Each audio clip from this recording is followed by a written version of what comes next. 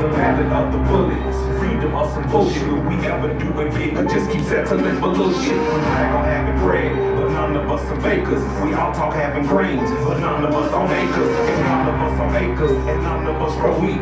Then who will feed our people when our people need to eat? So it seems our people starve for lack of understanding. Cause all we seem to give them is some ballin' and some dancing. As we talking about our cars and imaginary mansions, we should be indicted for bullshit we inciting.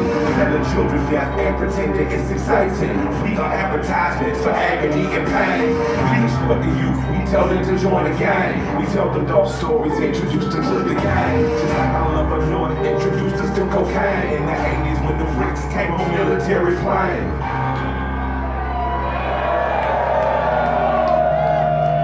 A few months ago, I told the American people Fuck Ronald Reagan. Trade on rich Fuck Ronald Reagan. My best intentions still tell me Fuck Ronald Reagan. The end of the Reagan era. I'm like level 12, old enough to understand this shit had changed forever. They declared a war on drugs, like a war on terror. But it really did was let the police terrorize whoever. But mostly black boys, but they would call us niggas and lay us on our belly while their fingers on their triggers. Their boots was on our head, their dogs was on our crotches. And they would beat us up if we had diamonds on our watches. And they would take our drugs and money as they pick our pockets. I guess that they could privilege of police and for some profits. So thanks to Reaganomics, prison turned to profits. Cause free labor's the cornerstone of U.S. economics. Cause slavery was abolished unless you are in prison. You think I am bullshit and then read the 13th Amendment. Involuntary servitude and slavery it prohibits. That's why they giving drug offenders time to double dicks. Ronald Reagan was an actor, not at all a factor.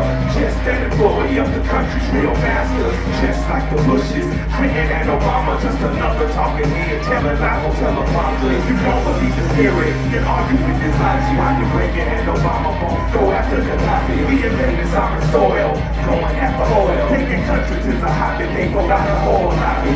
Same as in Iraq and Afghanistan. And I'm a dinner jar, say they coming for Iran.